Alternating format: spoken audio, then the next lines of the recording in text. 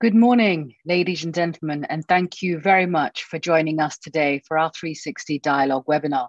My name is Leila Duraz, and I will be your facilitator for this morning's proceedings. Today's session, entitled Data, the Golden Resource of the Future, will aim to discuss the role and value of data within digital economies, while shedding light on the associated risks and potential challenges.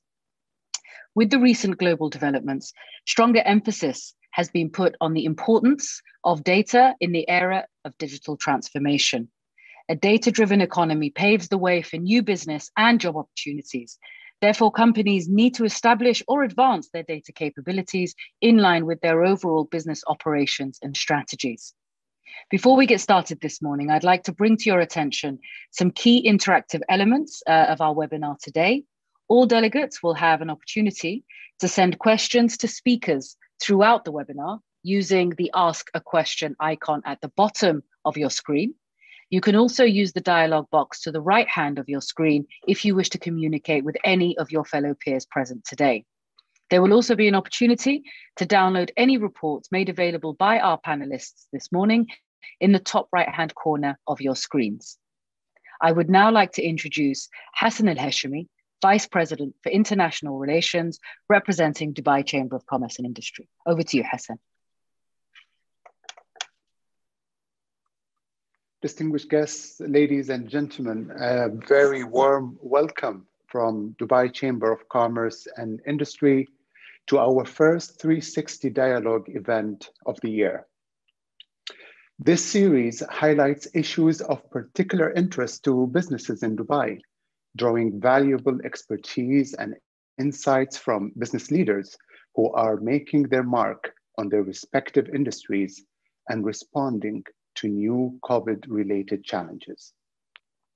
Today, we live in a world where everyone turns to digital channels to access products, services, and content they need. Companies have ever-expanding options to connect with consumers and access to greater volumes of consumer data than ever before. Digital transformation, driven by COVID-19, has not only underlined the tremendous value that data offers from a business standpoint, but made it a necessary tool for any company that wants to remain profitable and competitive. Now, here in Dubai, data-driven innovation is playing a crucial role in supporting the Emirates' vision of becoming a global smart city, developing new sectors and driving sustainable economic growth. Considerable progress is being made on this front as the government implements open data policies and procedures to enable access to UAE data for the community through its different e-portals. The country currently ranks 16th globally out of 187 countries in the Open Data Inventory Report 2020. Yet, given the rapid rate at which technology is evolving, businesses must continue to find new ways to leverage data to their benefit, while staying informed of industry trends, challenges, and opportunities. We are truly fortunate to have with us an esteemed panel of knowledgeable experts from the public and private sectors who will offer their perspectives and insights on the role of value of data within digital economies, while shedding light on the associated risks and potential challenges within the business ecosystem. We also have an opportunity to get a glimpse into the future and hear from our panelists about where data-driven technologies may take us in the post-COVID era and beyond. Distinguished guests, from a business perspective, we've seen growing interest on the part of companies in Dubai that are keen on expanding their digital presence and integrating data into their core business models and strategies. A data-driven economy paves the way for new businesses and job opportunities. Therefore, companies need to establish or advance their data analytics capabilities in line with their overall business operations and strategies. Sharing data transparently supports policymakers and industry leaders with decision-making processes, efficiency in resource usage and management, and exploration of new areas of development and growth across all sectors of the economy. Ladies and gentlemen, our discussion today comes at a fitting time as the UAE reaches new frontiers, accelerates its innovation output, and creates a roadmap for a digitally driven economy. Now, with all of these changes around us, we at Dubai Chamber are playing a crucial role in keeping the business community informed of the latest economic developments and market trends. This 360 Dialogue series you are attending today is a key initiative in advancing some of these efforts. I truly look forward to the forthcoming discussions, which I hope you will find thought-provoking and informative. Thank you for your kind attention and participation this morning. Thank you very much, Hassan. I would now like to introduce our moderator for this morning's session, Xavier Anglada, Managing Director, Strategy and Consulting Lead, Middle East, Accenture, who will be moderating our panel discussion. Over to you, Xavier. Thank you. Good morning, everyone. Many thanks, Hassan, Leila, and Rana, and the overall Dubai Chamber. It is really a pleasure for myself and the fellow panelists to be with you today. It's a key topic, the one we have on the table. And yes, we all say that data is the new oil. I always say data is much more than the oil because it can be reused, it can be augmented, and it brings complete new dimensions of life, right? So I represent Accenture. I'm the lead of strategy and consulting innovation. Data is one of my top agendas in my day-to-day. And for us, Accenture, global player, we call data as one of the alpha trends and AI underlying under it. Why is that? Because basically we are in an exponential growth of devices. So we have over 50 billion of connected sensors that measure location, motion, light, heat, sound. And we have more than 20 billion IoT devices that bring data on a very constant basis into the systems. And there's over 4 billion connected people into highest speed networks, right? So 5G is only increasing that capability. And corporates and governments are increasingly sharing those data globally. And we're estimating that 80% of the Fortune 1000 corporations have public APIs. They share some of the information to the broader community for some business or development purposes, right? And we produce over 40 exabytes of mobile data per month. I don't even know how many zeros represent that. So it's amazing what we're producing of data every month. So, and not only that, but the unit cost, which is very relevant to produce, to compute, is decreasing exponentially, which means this proliferation of data even much more in the acceleration mode over the coming days. So we will never have as limited data as we have today. Tomorrow we'll have more, and the day after even more. Then when we talk about data and artificial intelligence, I want to move that in that space because this is where we're going to see, and we're seeing, and we're going to see more material change across. So artificial intelligence is a constellation of many technologies working together to enable machines to sense, to comprehend, to act, and to learn. And that part about learning is where we are making really the difference recently. And this is where we try to emulate human similar intelligence is where we're starting to see new waves of bringing AI at the core. We were discussing before in this panel that Zoom now, and it has been over the last few months developing, can create amazing tune-ups of our faces, of our makeup, this is the reality. So you apply some of these technologies about biometrics, about data, and amplifying the capabilities of the people that is interacting. This is making a material change on the experiences, right? That's why we believe in Accenture that AI and data is much more than a simple technology. We believe it's a GDP enabling dimension. We typically, the economists typically, and we in business schools, we always learn that there are three elements, three factors that affect GDP, to grow the GDP. One is labor, the other is capital, and the third is productivity. We believe, and the conclusion of the economists is because labor growth, the number of working age people is stagnating, capital efficiency is limiting, and productivity can increase, but only at a certain moment. We are in the midst of a very low area of growth and stagnation. We have a different view. We believe there is the fourth dimension into it, which is AI, data-driven AI, right? We believe that this creates a virtual dimension, a new virtual dimension into creating growth for the economy.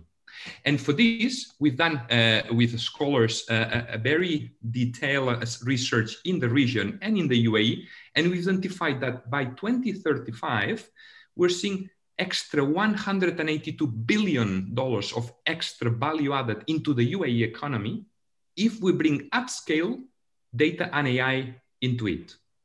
And it can impact across many dimensions. Let me put an example for climate changes. So AI can improve the efficiency that the power plants reduce emissions.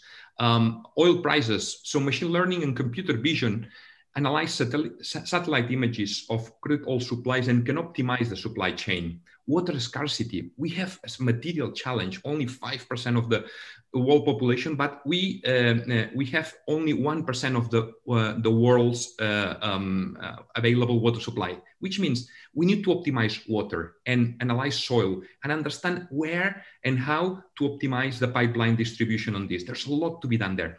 Again, rapid urbanization, there's many dimensions where the UAE can really leverage the power of data and AI into it. That's why this discussion today, this panel, and I'll introduce briefly my fellow panelists, it's absolutely spot on because we have the government dimension, the hyperscalers with Microsoft, and as well the consumer goods. When you bring this together, this is the right dialogue to bring data and AI at the transformation level, right?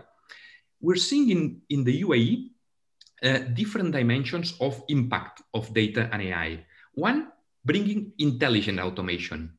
So, which brings automating facility, bringing the smart facility, right? Creating and we have oil and gas plants that can be brought a lot of data-driven with drones, with data analytics, corrosion analytics, to understand that the oil pipes evolve smoother and safer.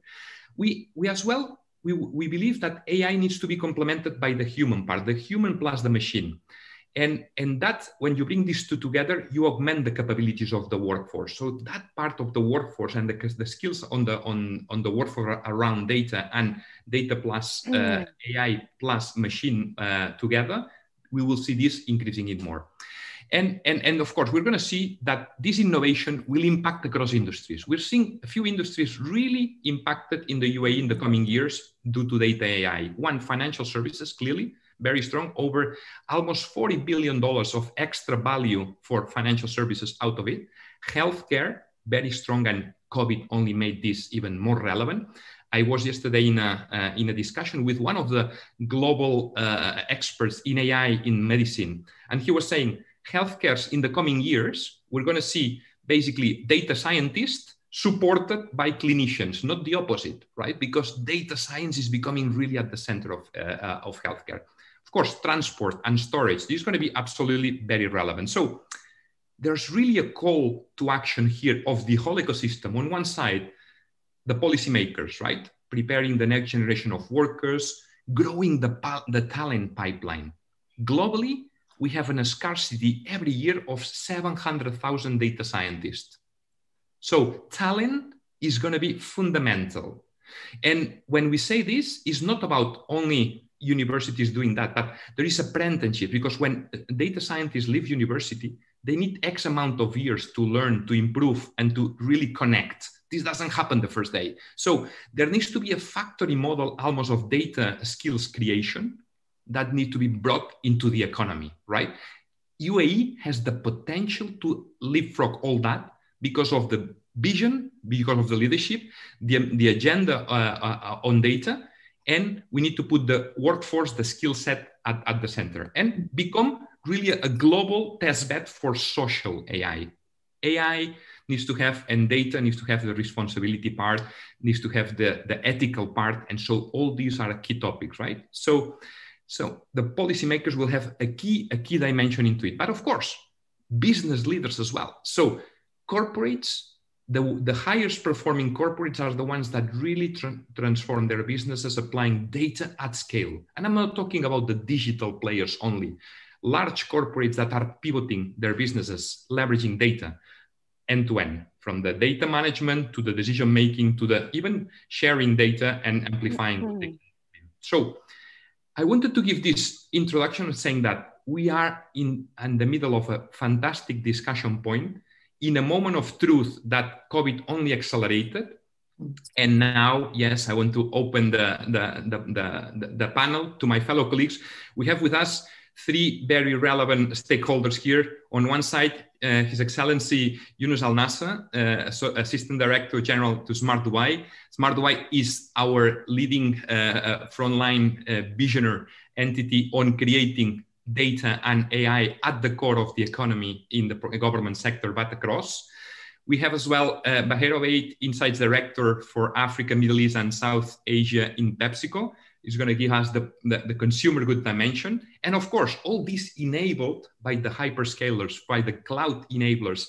We are really pleased to have Leila Sahan, Public Sector Director in Microsoft. And I think we'll have a super interesting discussion. I'm really looking forward to it.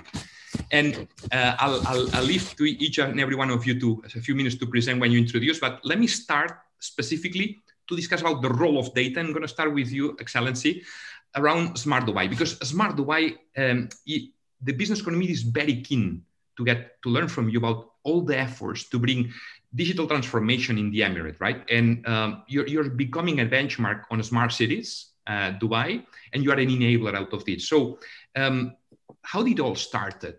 And where are we going on this, please, Excellency? Assalamu alaikum wa rahmatullahi wa barakatuh. Good morning, everyone, and I hope everyone is safe and healthy during these challenging times where COVID is all around. I'd like to take the opportunity to thank the organizer, Dubai Chamber, and provide us this interesting dialogue with interesting dimensions that we have in our hand. And if I go back to Dubai and how the whole story started, I think it's a journey that the country has been in for the past 2 decades or more.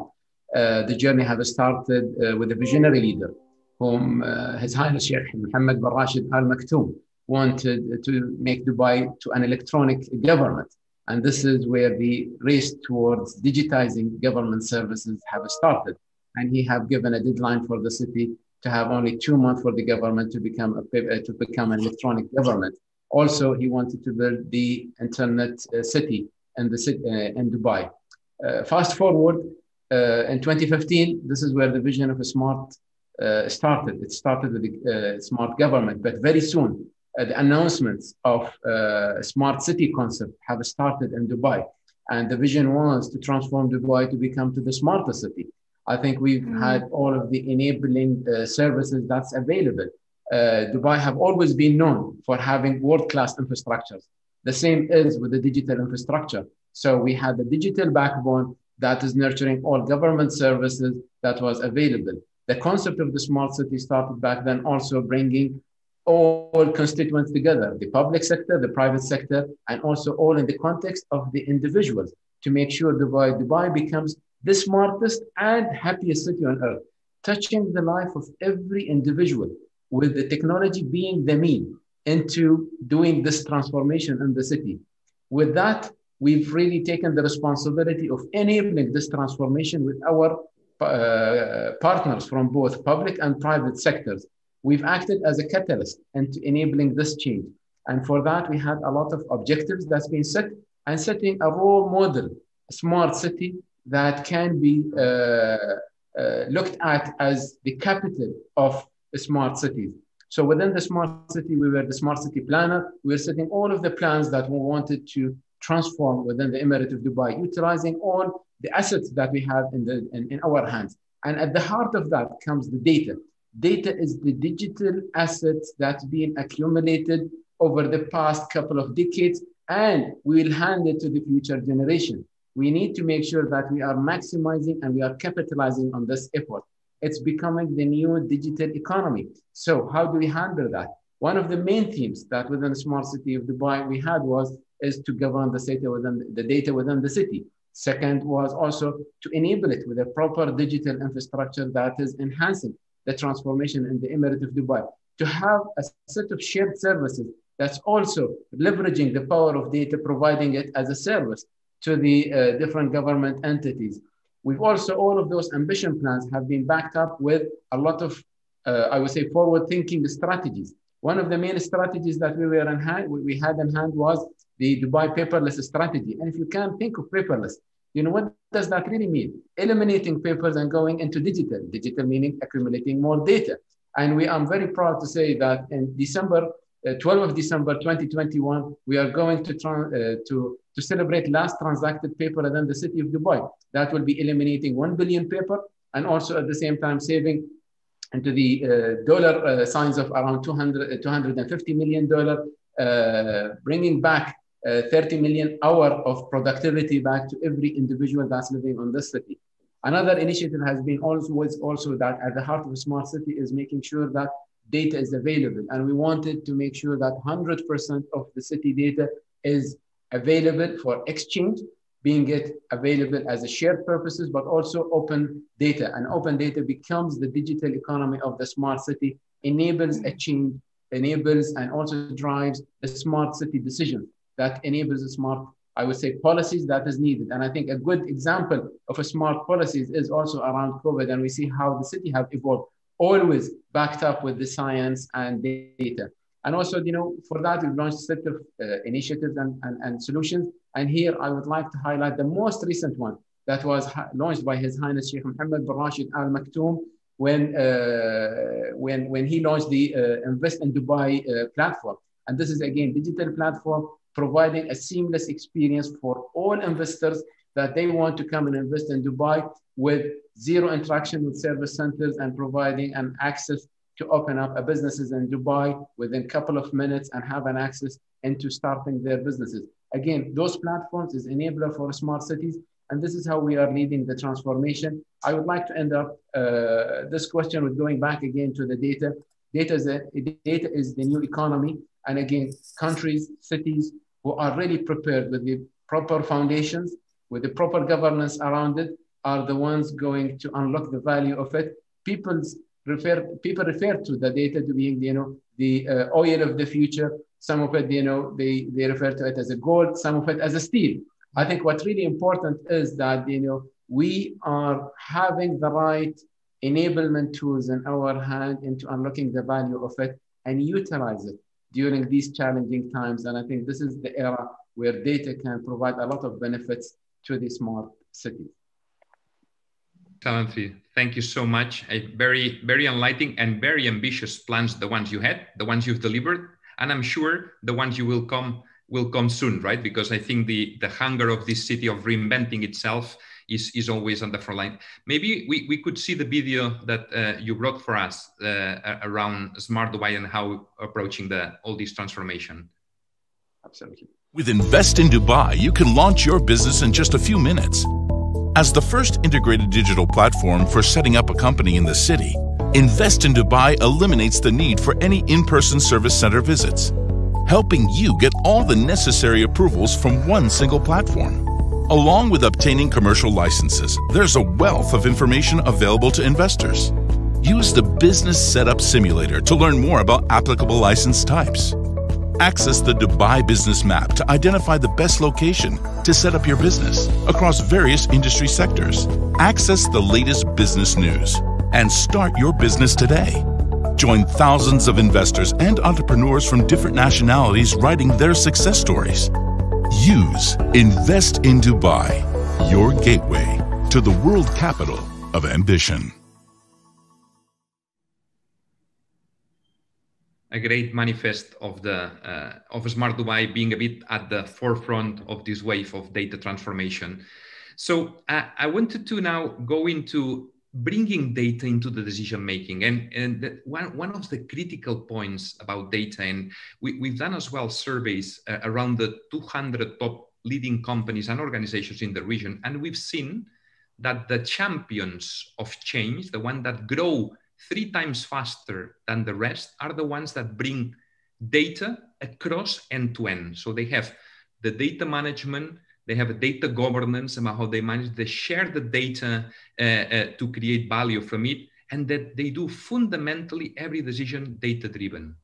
I would like to go back to you, Excellency, about, so tell us the different platforms, projects that you have that Smart Dubai is offering data-driven services into their customers. And there's quite a few apps that we all use, and maybe you are not fully aware about how they were created. So please enlighten us a bit about what are those platforms and apps? Well, again, you know, the ultimate goal of smart cities, again, to enhance the individual's life within the Emirate. And I think our focus has always been to start with the government. And my example over here is from the paperless strategy. Of course, with going to paperless, this means is, you know, we are digitizing more the city services and making sure that we're providing a seamless, efficient, and safe journey to every individual. The portfolio of paperless had a focus of around 300 major services that's offered to individuals within the city. Of course, you know, when you look at 300 services, you know, you don't expect people to download more than 300 apps. You know, as an individuals, we are interacting with the city. So Smart Dubai have launched the Dubai Now app, a single stop shop for individual services interacting with the city of Dubai from one single app. It have taken into an action the design principles of basic people's need. And from there, we've really looked at those needs and prioritized the services. We have today more than 120 services that individuals can benefit from, and more are coming, you know, as we are speaking today, and every day there is more services is being added to it. An example of those services is when you are settling your utility payments today. Then you have, I'm sure, you know, most of the people in the panel today, you have a lot of utility bills to be settled. Dubai Now allows that to happen in a minute, or even, you know, you can automate it with, you know, just setting your data over there, and then it can do the transactions on your behalf. Another example of an apps within a smart city is, again, or solutions that we've offered, the platform that we've just seen the video of it. It's a new platform. It's digitized more than 200 business activities within the Emirate of Dubai, with the lead from the Executive Council of Dubai, Smart Dubai, and Dubai Economy, with also more than 25 government entities. We've been able in a very short period of time, and it was only about 4 months, to bring up a full platform, full-fledged of digitizing the services within the Emirate. When it comes also to the government itself, I'm sure, you know, a lot of you are familiar with ERP systems. Within the government of Dubai, we have the GRP system, which is digitizing the entire cycle of running the financial resources and also the human resources services into a fully digital service with data-driven at its heart. Another example, which is also dear to our period that we are in at the moment, is, you know, COVID. And we've partnered with the decision leaders here in Dubai and also with the different stakeholders to make sure that we understand the COVID situation through one single dashboard. This dashboard has been fed with the data that's coming from the city. It is particularly looking at the current situation of the pandemic, looking at the healthcare capacity that we have available in our hand, looking at the critical supply of the resources within the healthcare over here, and also at the same time using scientific approaches of data science in terms of building prediction models understanding what kind of different scenarios that the city can go on when you are coming and trying to impose different policies, and how also you can balance between the social, the economic, and the health aspects when you are deciding and having a smart policy making within the city when it is really challenging and things are so dynamic. Again, this platform has been used as a good example of how a city can always become a data-driven city, and also brings the data at the heart of every decision on all levels, being it strategic on the leadership level, being it on the executive levels, or even on the operations, so that you know how do you move resources from one side to another. This is a great example that's coming. And I'm very proud to say many of those technologies is being in-house, being capabilities that we have in hand. And we have had a lot of investment in youth, a lot of investment to bringing those technologies and building human capabilities whom in a short period of time can utilize, can transform, can show a good example of how a city can become a data-driven during any period of time. And I think, last example I would like to refer to, and this is on a country level, I would say, if you look at today, the Mars mission, the scientific mission that went all the way, 500 million kilometers away from here with the scientific mission, all of what's bringing back to us over here is data at the end of the day.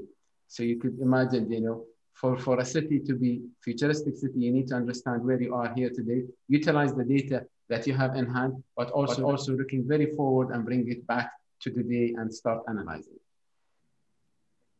Very good, Excellency. So always inspiring to see how government is spearheading all this journey towards a data-driven economy, right? So let me take now a segue into, let's see how the private sector enables all this, because the reality is the perfect conjunction to deliver this growth on the economies to bring the two parts. And one of the connecting dots into this is the role of what they're called the hyperscalers. And we have here the pleasure to have with us Leila, that leads the public sector in the UAE for Microsoft. Leila, big pleasure to have with us. And I think your role as Microsoft, as partner in Smart Dubai, is very fundamental, right? And it's been even more fundamental in the last few months in the pandemic times where people needed business continuity, they needed to work from home. And your infrastructure, your capabilities, and your presence with Azure in the region, in the country, really was a deep step forward into this, Leila. So what is your role that you're bringing to accelerate this transformation of the Emirate? Thank you, Xavier, and I wanted to welcome everyone and wish that everyone is safe. I think I also want to thank the Dubai Chamber for, even if it's bringing us virtually, but I think bringing like-minded people to discuss those topics is always good, and hopefully will make it as interesting as the topic is to everyone. So, I mean, definitely, and I think there is absolutely no doubt that the way people and organization are behaving have changed dramatically. And I would say it's not only due to the unprecedented events that we witnessed in the past 12 months. I think that definitely this COVID has accelerated a lot of this, but a lot was also coming in, and you mentioned it in your introduction, and Dr. Yunus mentioned it as well, is the innovative use of data that we're seeing today. And every company, whether it's a travel company or a sports company or an organization that is enabling their workers to work remotely, or a school, are trying to deliver these services, are finding ways to innovate. And I think more and more, and we see it very well in Dubai, and I think Your Excellency, you are much more passionate than any one of us to talk about this, but more and more, those more traditional organizations that offer public services are also being transformed digitally. What we see is definitely the developments in artificial intelligence, augmented reality, robotics, automation. All of this will continue to bring this innovation across the private and the public sector. And it's all about how do we enable governments to meet the expectation of their citizens, I believe, because today the expectations are forever changing. And we look at this through two dimensions. I think there's transformation through technologies, and there's transformation through capabilities. And the best way for us to really summarize this is what we call tech intensity. And tech intensity is let's look at it like as a formula, if you want. It's how an organization or a public service or anyone is adopting technology, multiplied by how much capability they are building.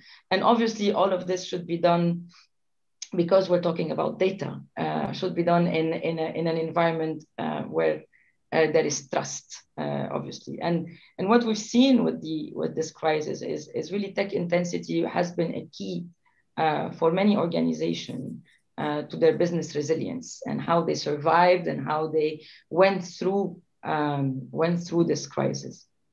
So from a technology perspective, I think as a hyperscaler, we're really proud to partner in driving digital transformation with many organizations. But also we recently launched, as you mentioned, I mean, we still say recently, it's going to be already 2 years this coming June, our cloud region in the United Arab Emirates, to really deliver the complete, intelligent, and trusted Microsoft Cloud to governments, organizations, and startup in the Middle East region. And very proudly, these were the first hyperscale cloud in the Middle East for Microsoft.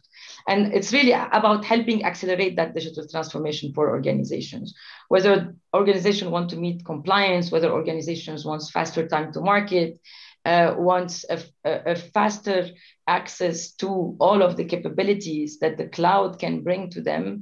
I think this was really our contribution in terms of how do we bring technology to drive this transformation. And we continue to expand definitely this, what we call this region in the UAE. The second aspect of this tech intensity is capabilities. And we deeply believe that it's not enough for us to deploy new technology. We need to help organizations to build from them. And those organizations that are building their own digital capabilities will thrive now, but also in the future.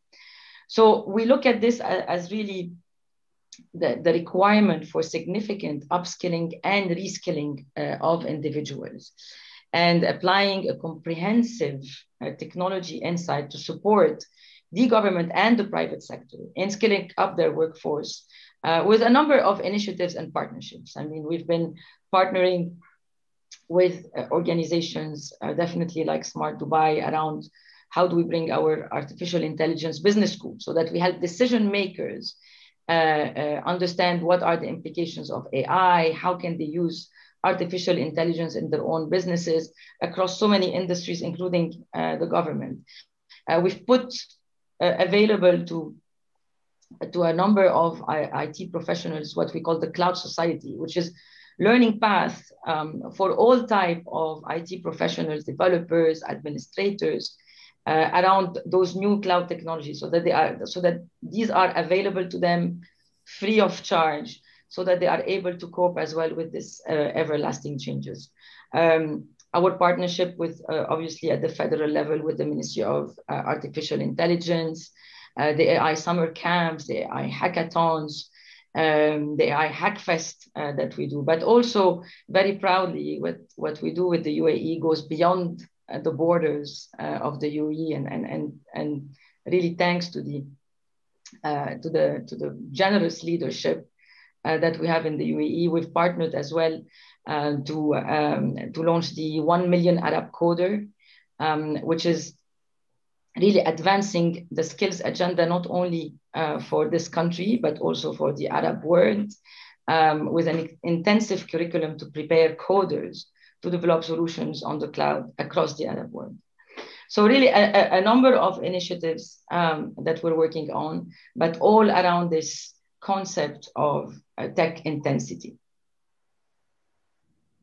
Very good, Leila. Thanks a lot. And really, I think the role of yourself and as a hyperscaler, but as well, the involvement you had pervasive across the economy is seen. And the big fact we've seen the last year is the business continuity, right? And you could see people that adopted cloud services and data innovation services in the cloud, transformed their businesses in the cloud, they accelerated the comeback faster. And we've seen this in other cycles of economy. So the transformation at scale really pays when there is a new wave of growth. So great to see the contribution, but as well, the hunger to go beyond that. So, and you mentioned one thing, Leila, that is very relevant, which is a bit consumer behavior. And I'm going to pivot now to you, Bahia, on what PepsiCo, because you are one of the top global consumer goods companies. You have multiple brands that define consumer behaviors of very different profile. In a year where behaviors have changed dramatically of consumer because people stayed at home, the shopping changed. So how did you leverage data? How did you capture this variety of changes to make sure that you continue to be relevant and you could continue to develop your portfolios? And thank you first for joining us today.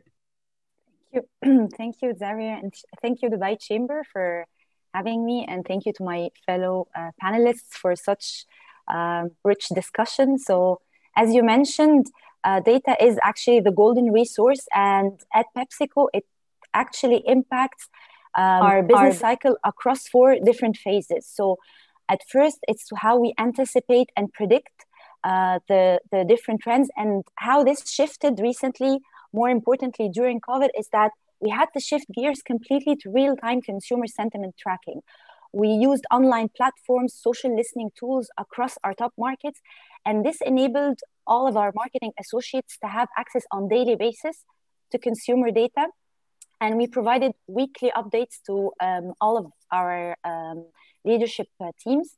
And as you said, we witnessed 4 key kind of insights that are emerging from COVID that helped shape our plans differently.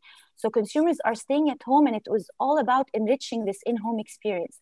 They're now looking to strengthen their family relationships, staying at home, movie nights, cooking together, experimenting with different things. I'm sure all of us have been through this differently across the lockdown times. Most of them have opted for staycations versus vacations. And hence, this brings me to the second point, which is that digital became their gateway to the world. It's the way they stayed connected with their friends and family. It's the way to be entertained. We witnessed a huge jumps, double-digit growth across all of the streaming platforms, across the different social network platforms as well. But amidst all that, consumers were dreading the economic impact. So there was, amongst more than half of our population across the different countries are having financial worries, uncertainty about job security, and hence everyone was looking to rationalize spend. So more than 40% of our consumers were trying to buy on promotions, looking for the best deals that they can get. And accordingly, they altered their shopping dynamics. So as the wave goes across the different countries with the pandemic, they were stocking up at the beginning, only focusing on essentials and hygiene products. But then they started shifting channels. Online shopping, of course, boomed across from our emerging markets and to the more developed one. Again, double-digit growth on the high end across our different markets. And accordingly, what we needed to do when we're deciding our plans is to become agile. So we changed the way we plan. Usually in our corporation, we do 1-year planning. But during this past 18 months, we became very agile and turning this into 90 days plans. So we would do monthly situational analysis where we change our plans according to the ever-changing consumer and market dynamics. And accordingly, we opted to own the platforms that are more relevant to the consumer at this point in time. So for instance, in the KSA, consumers were entertainment deprived. We offer them promotions while buying our brands to enable them to have free Shahid, free Anghami subscriptions. In the UAE, where consumers were unable to go out and they wanted to enjoy bringing the out of home in home, we gave them free vouchers and free KFC meals and accordingly. And all of this was, again, in light of the affordability and economic pressure, giving them always in store, in the channels where they went, relevant promotions that would allow them to rationalize, because this is what they were seeking. And amidst all that, we also wanted to give back to the community.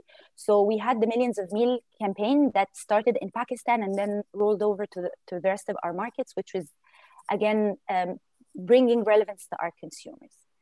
And thirdly, when we executed, we adapted our plans to be at the new consumer touchpoints. So in the UAE, we partnered with the key grocery shopping online, as well as food ordering, such as Amazon, Zomato, Talabat, to be always available and relevant to our consumers as they shop there. But it wasn't only about promotions on our products, but also we enabled them to enrich their in-home experience with a huge partnership with InstaShop, which was a big success in the UAE, making them win board games, PlayStations, and all of those gimmicks that would help enrich their in-home experience. In Saudi as well, we brought them suhoor nights, so consumers weren't able to enjoy the rituals of Ramadan as they used to do before. We brought them entertainment digitally.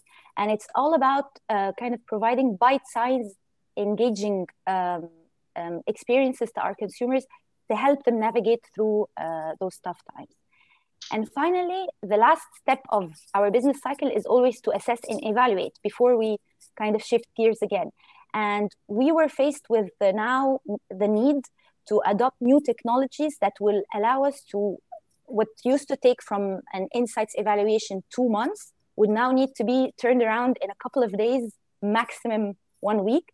And we were fortunate enough to have solid global partnerships with our online platforms and online agencies. And we managed to bring those global partnerships into our region and to utilize them, such as Black Swan, StreetBees, Discuss.io. And this upgraded our evaluation and tracking tools to ensure a faster turnaround to our business decision making. Thanks a lot, Bahia. Very, very insightful. And I think this is a fantastic wrap of the initial first part, which talks about how data has become a pervasive member in our day-to-day life, business, and so on. Now, moving into the next step in the journey is, for it to make the best of it, there needs to be a transformation, first on the technology capabilities, but as well on the skills, right? And Excellency mentioned a few things about how Dubai invested ahead of the curve on the youth to enable those.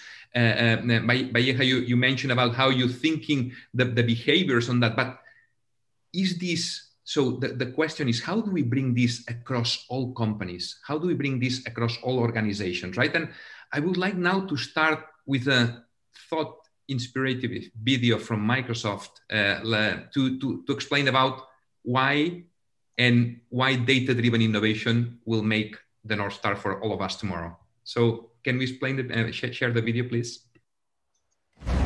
Today, right now, you have more power at your fingertips than entire generations that came before you. Think about that. That's what technology really is. It's possibility, it's adaptability, it's capability. But in the end, it's only a tool. What's a hammer without a person who swings it? It's not about what technology can do, it's about what you can do with it. You're the voice, and it's the microphone. When you're the artist, it's the paintbrush. We are living in the future we always dreamed of. We have mixed reality that changes how we see the world, and AI empowering us to change the world we see. You have more power at your fingertips than entire generations that came before you. So here's the question: what will you do with it?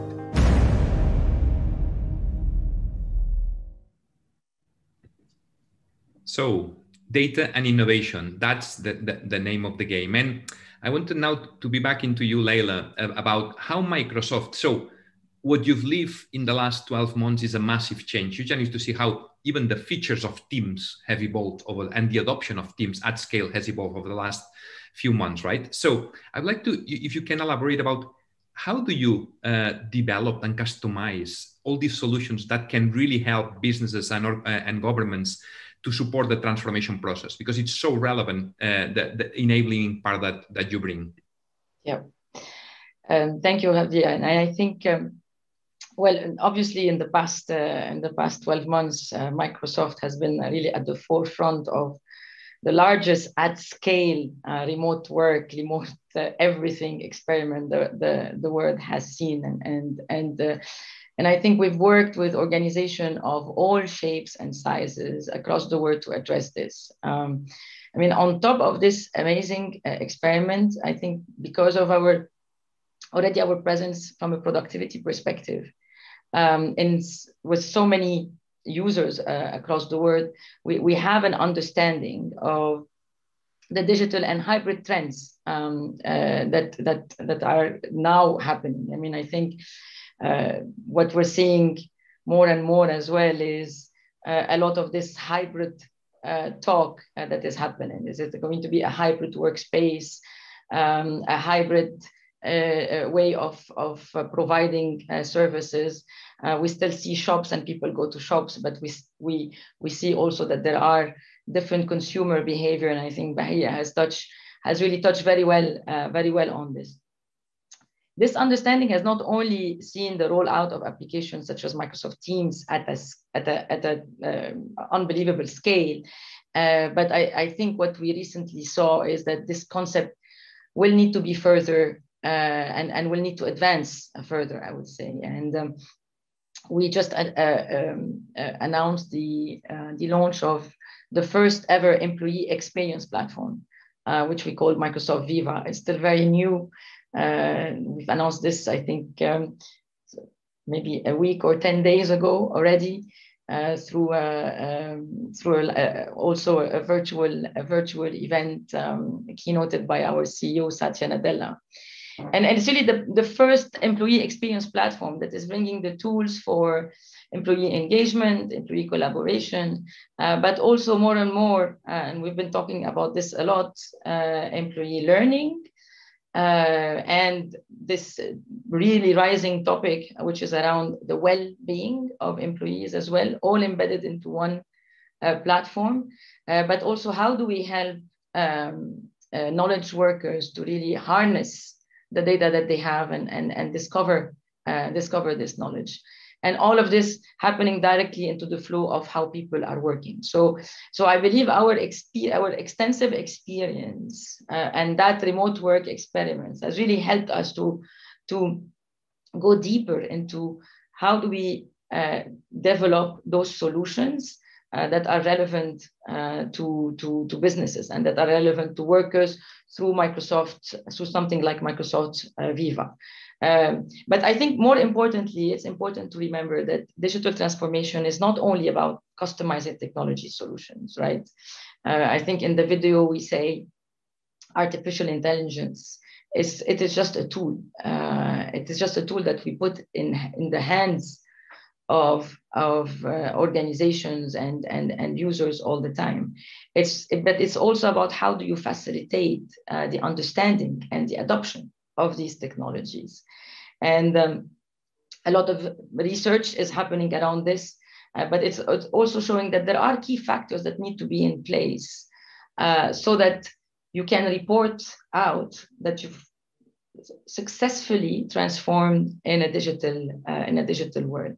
And this path requires a number of factors, as I mentioned. One of them that I mentioned previously is really how do you build this culture of tech intensity? Who are the people that you put on the team? How do you enable your people to actually embrace this new way of delivering services to their own clients, moving from a brick and mortar to more of a digital. So it's really this, again, this all goes back to this tech intensity. So whether it's us bringing our team of engineers, data scientists, and experts to contribute and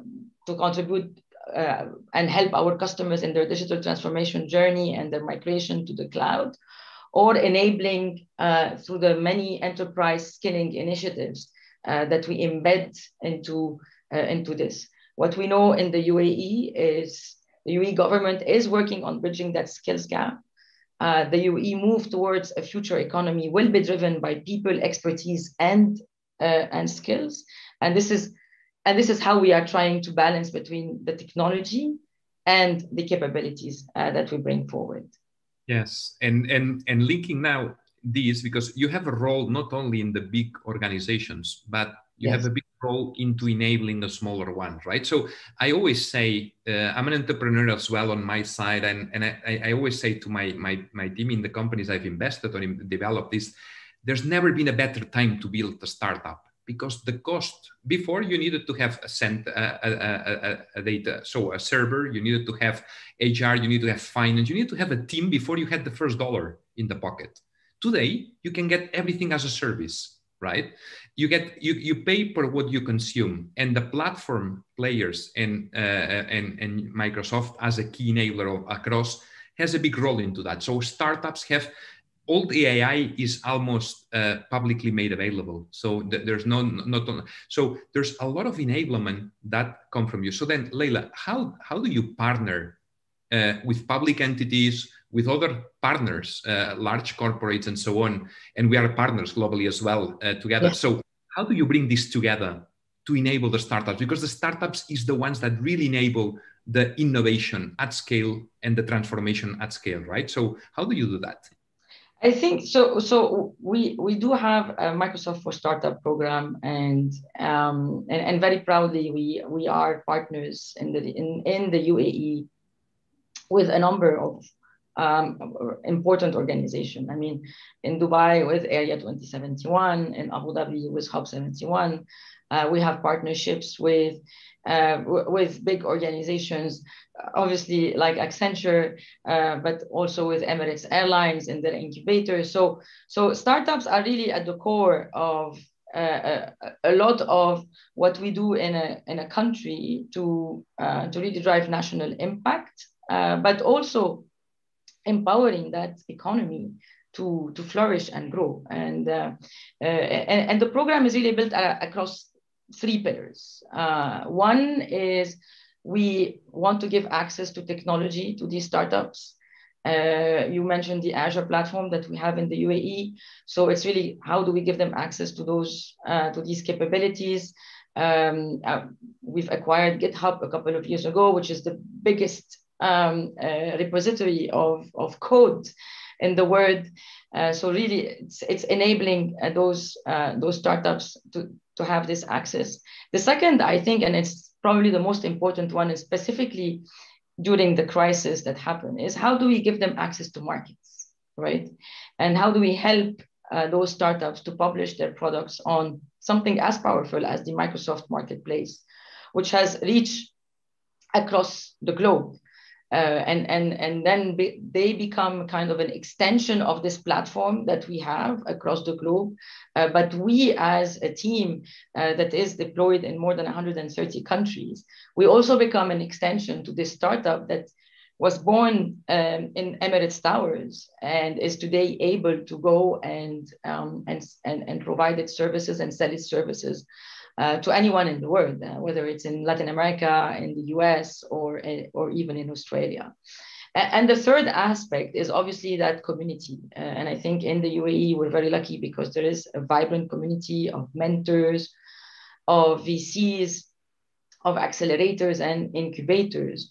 So I think through our partnerships with the likes of Area 2071 and Hub 71 and others, we're able to bring together the entire community across this partner network that help those startup strive.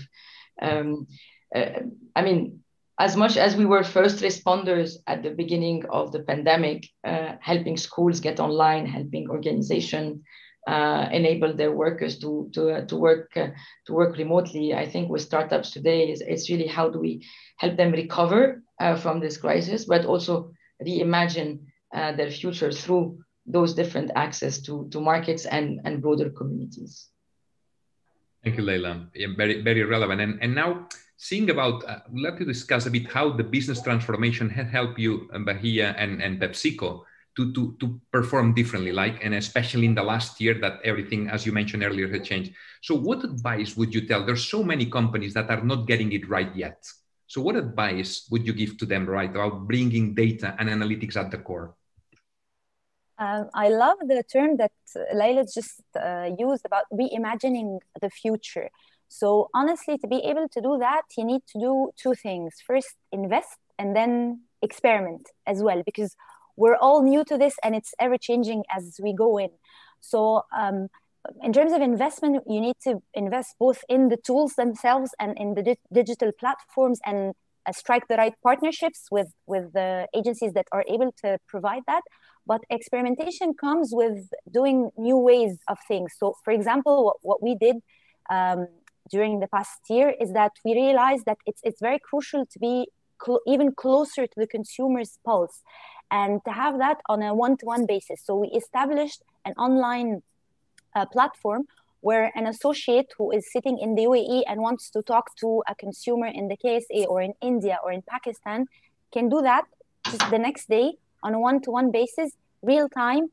And not only stopping at that, but we created a reiterative model where actually we established online creative panels of consumers and influencers where we bounce off ideas. So we always kind of pride ourselves at PepsiCo that we start and end with the consumer, but it evolved this time that we start with the consumers, we validate ideas, and we even create new ideas with the consumers. So again, coming back to reimagining the future, it's about piloting and experimenting, and this is where actually we got the most value, and we found added value and venturing into different territories.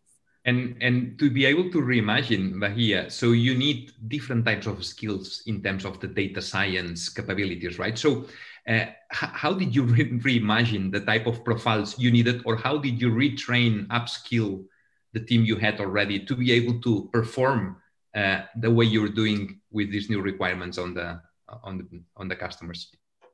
So thankfully, this has been always part of our vision at PepsiCo. So for the past couple of years, there's different hubs across the world that were created, actually made of data scientists. So for instance, in our part of the world, our hub sits in Hyderabad, and this is a hub solely dedicated to data scientists who have their core competency is about manipulating immense amount of data. You know that we're in the era of big data, and instead of kind of easily getting lost in the vast amount of data that you get, they have an integral role within our bigger insights organization. So they have a role of manipulating, filtering, collating all of those different types of data and providing online dashboards that enable the rest of the insights community to decipher those different trends, looking at historical trends, but as well to be able to predict and to foresee any upcoming trends. So thankfully, as I said, we've been preparing for this for the past couple of years, and it actually came live at the beginning of 2020. So it was a journey, and we had to accelerate it because of the pandemic, but it really worked in our favor. And thanks a lot, Bahia. And I would like now to leverage what Excellency you mentioned at the beginning, right? You said that if I need to summarize something you mentioned very strongly, is that how did you bet on the youth to build new capabilities, new mindset, new hunger, and new skills into the Smart Dubai, right? So how could companies leverage from your learnings on the journey to bring analytics, artificial intelligence at the core of the services that now you're so pervasively delivering across the Emirate? Sure. I believe this is an important question to be addressed right and to share the right experiences around it. And I think, the simple answer to this complex question is that going back to basics.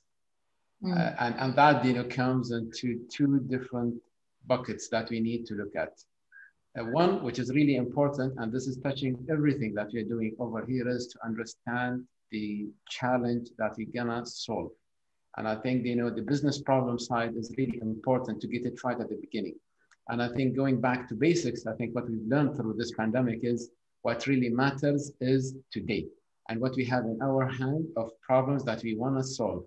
Yes, we need to use advanced technologies. Yes, we need to use advanced capabilities. But in today's terms, there is a problem that we have in our hand today that needs to be solved.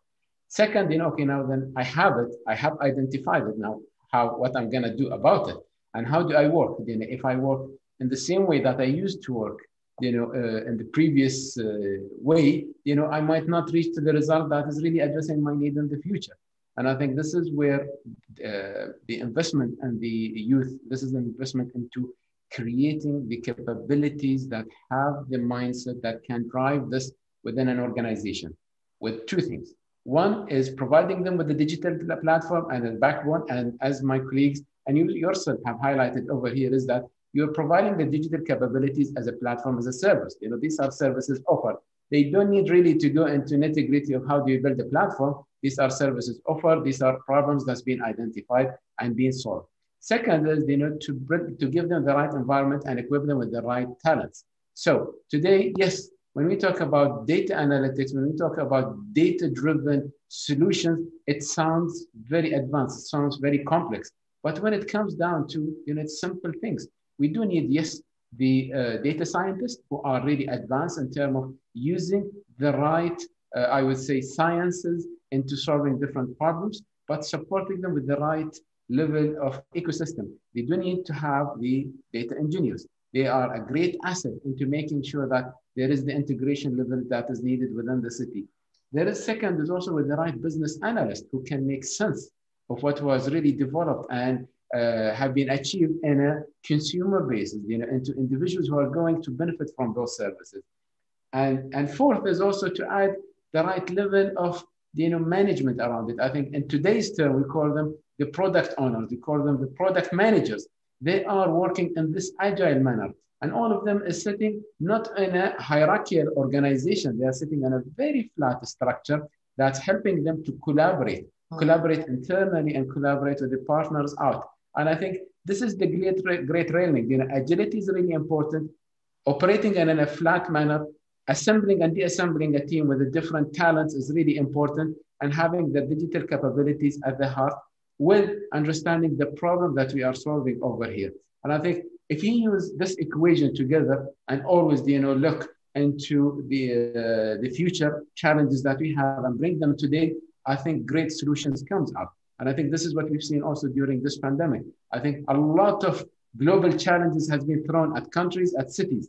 But if you answer, if you look at it simply, how we've been able, to evolve from there, because, everyone went to the basic, and this collaboration have really came very strong together, working in an agile manner. Everyone seemed as a one big team, rather than looking at it from different,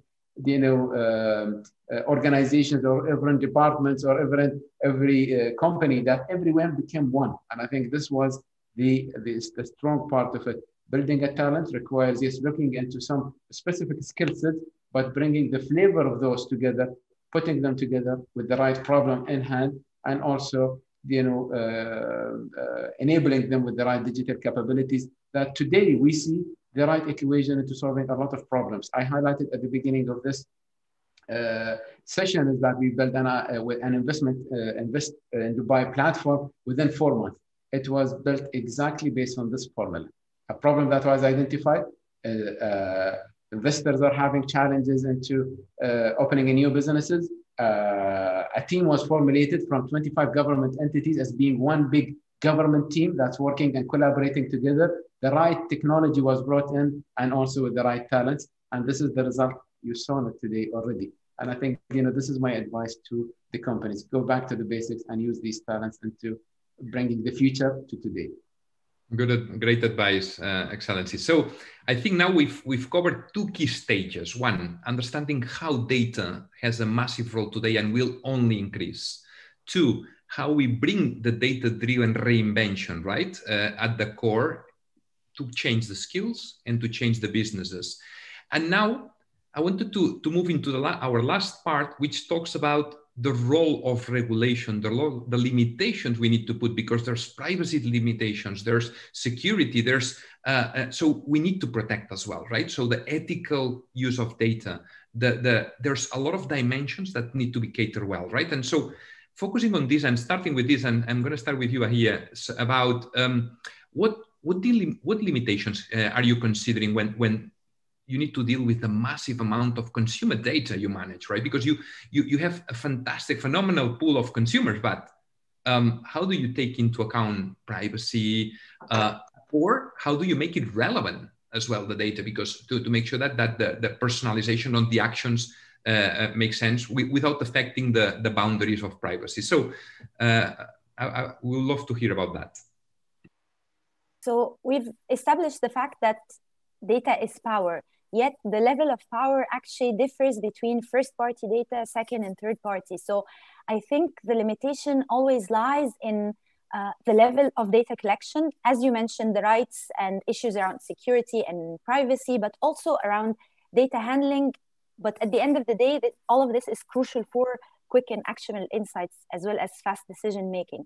And to His Excellency's earlier point, I think the key challenge here remains around the human factor. So data on its own will never be enough.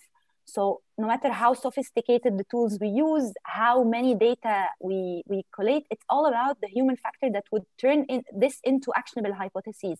So one of our key challenges is to always up our game when it comes to developing human capabilities, in addition to always seeking the newest technologies when it comes to new tools that enable us to be closer to the consumers in real time. Another challenge also lies upon our partners, our agencies, because they also need to always up their game when it comes to being competitive and having a competitive edge in the digital world without jeopardizing all of the security and privacy issues that you were mentioning. And it's all about building this trusting relationship with the consumers and being able to provide them with relevant content that will allow them to always come back to you and feed you back with this data. Very good. And Excellency, back to you then on the role of regulation on that, right? So because we've seen that globalization brought a lot of benefits, but we're seeing on the data side the role that maybe is a counteracting effort into this, creating a bit more the national data residency, but as well data flows, which have a very strong purpose and a good reason for that. But what are the challenges that regulation about the data and the data flows brings to, from your perspective? Well, I think you're touching on an important element of how to handle data, and I think regulation is one key aspect that kind of streamlines this exchange of the data, cross borders, cross organizations, cross countries, and cross cities, that I think everyone is keen to. It enables also the digital economy, which I think everyone is keen towards getting into that point. And I think to have a balanced regulation is one of the key solutions towards how much we need to look at this challenge from privacy and security point of view versus how much do we want to regulate it, keeping in mind that today's technology is very different than tomorrow's. So how do we make sure that when we are designing a regulation that caters for today's challenges and future needs? And I think, I think we don't want to go in an area to discuss the over-regulation, because this puts a lot of restrictions, limitations in terms of allowing this data flow and this data exchange. But also we don't want to have it, so unregulated, because again, there are consumer, there is an individual, there is asset that we need to protect at the end of the day. The way that we've looked at all of those challenges that are around ourselves over here, with different approaches that are there globally, we've seen a very much restricted approach towards having a strict regulations and high compliance towards it, versus totally unregulated or deregulated environments to come balanced. And I think a couple of examples here from UAE and Dubai specifically into the data area, then we've looked at data not only from the context of data privacy, because this creates a challenge in itself. Look at the data as a holistic approach and look at different elements of it, because you do have a couple of objectives: the economic part of it, the exchange, efficiency in the services, and also protecting this data and keeping it safe. So with that, Dubai have launched the Dubai Data Law, and it has first of its kind to govern the data within the Emirate of Dubai. Second, we've backed it up with enough and detailed agile policies. Those policies is kind of addressing today's need and looking at the future. And keeping it as a policy, this means there is a flexibilization into adding and removing, the kind of policies that needs to get into it. Third, I think, was important, also to look at the future challenges when it comes to ethical manners of data and also solutions such as artificial intelligence.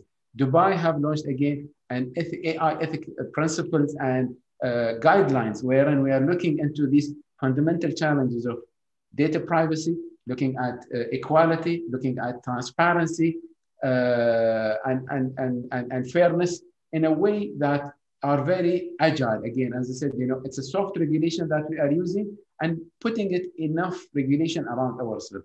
I think one of the things that we want to see more, I think, is to have more globalized approach towards it, standardizing the way that we want to exchange these data, the way that we want to protect those data, and have a unified definition around what does a privacy mean, globally, and that enables the transformation that we are talking. I think again, the point I'm trying to make over here is a balanced approach, minimum regulation, and being very agile is a key success into those areas. A lot of initiatives is going down here in the country, in UAE. We have a lot of discussion with the private sectors and having this continuous dialogue. They are the ones who are developing these advanced technologies, bringing them closely to us, understanding the challenges also from their point of view. I think what's enabling us to have a better, I would say, or advanced regulation in this challenging zone.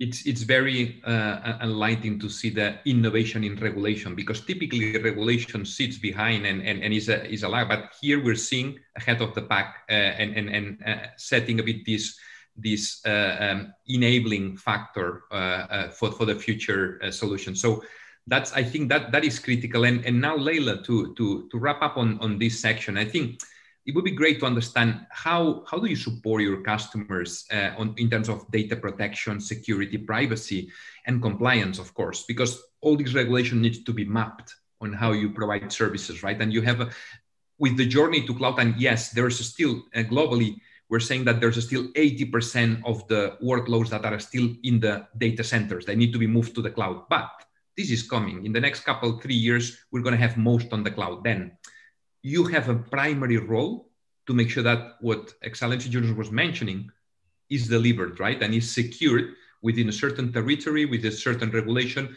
for the country, but for the individuals, to protect the individuals, because ultimately that's what we want as well, right? So what is your approach into this, Leila? I think there's no debate around the fact that data flow and data usage and security, privacy considerations have become really probably one of the hottest topic that is today on the table of so many decision makers and regulators. And I mean, when I hear what Dr. Younes is saying, I think again the UAE is really thinking ahead in terms of those. What's happening as well is that organizations have a need to adopt new technologies. Data is flowing all over, but unfortunately, the regulations and the compliance need more time to catch up. And what we see is a lot of organizations are unsure about how they need to apply those regulations. How do they ensure that they are compliant? So that especially when things are moving that fast. So, and as a hyperscaler, I think with the fact that we are providing such a big infrastructure of data centers across the world, 160 plus data centers across the world, then we have a big responsibility to make sure that when a customer comes and has trust into our cloud services, they also have the trust that we will make sure that those services are secure.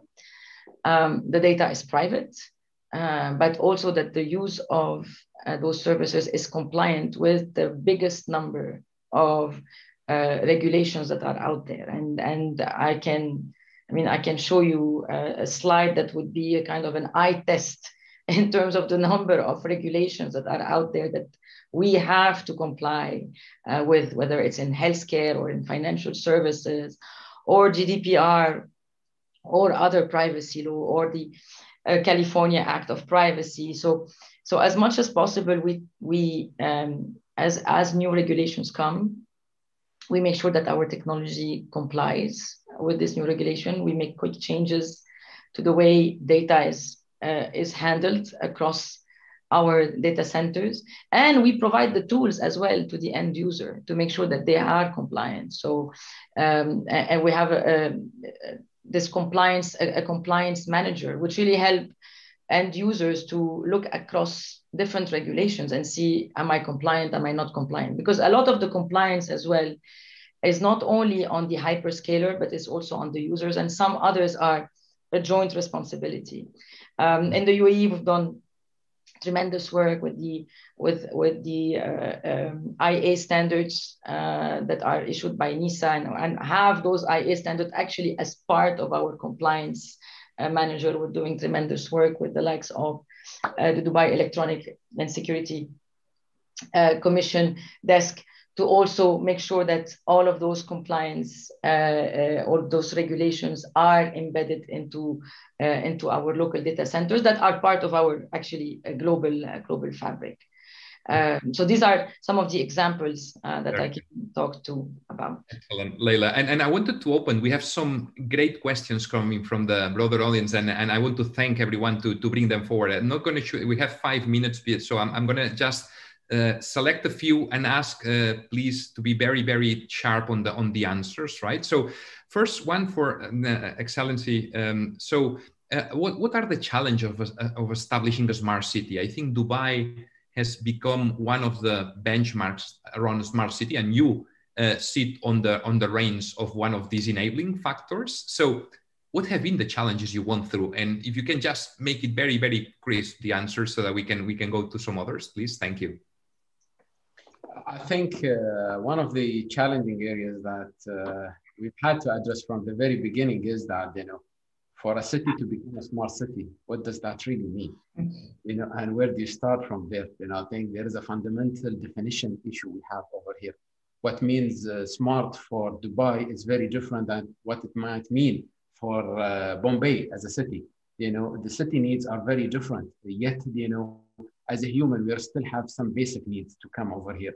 And I think Dubai have always been ambitious in that area. So we've made the definition that we think that can be catering, the way that cities can smart transform and still, have it, customized towards the need of that city. So we've been one of the major enabler into putting the standards and the guidelines of what does the smart city needs. And I think, for every challenge that we've seen, we've always looked at it as from a lens of opportunity, as always our wise leadership have taught us on how to look at them. To us, any challenge have always been an opportunity. This was one of the great challenges of smart cities is what was the definition of it.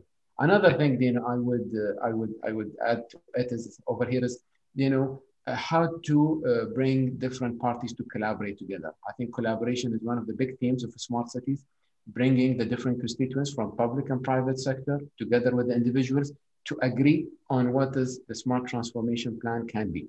I think this is one of the key challenges that we've been, I would think, sharpening it all the way, and understanding it better and collaborate more with the different partners that we needed to think, to work with. But again, this is, my second, and I would leave the room for my colleagues who would like to add.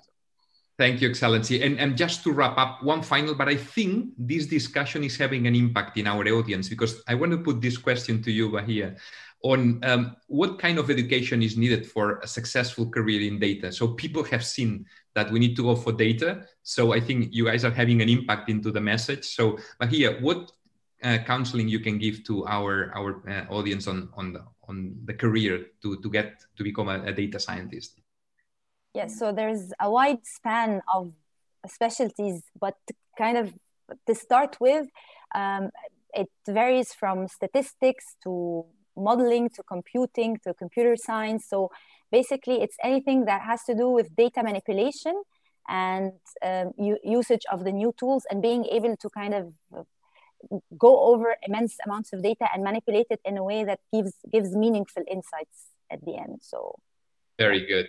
No, appreciate that. And I think we wrap up here, but just one comment, as we said at the beginning, that is over 700,000 gap in terms of people able to be data scientists needed every year. So there is a huge career, and it's not all about the education, but well, the experimentation, the learning process, right? So we need to think that this is like in a teaching hospital, right? Where you become a trainee and you learn by doing, and then all of a sudden you mature and so on. And I think the apprenticeship models that are put at scale within organizations are fundamental, public and government. So I would like to wrap up thanking the amazing contribution of the government side, the enablement side, hyperscaler, the consumer goods. So we had a fantastic panel, Excellency Bahia, Leila. It's been really a pleasure to have you with it. We've learned a lot from your thoughts on your journeys, and looking forward to more discussions. And I'm going to hand over to you, Leila, for a closing remarks.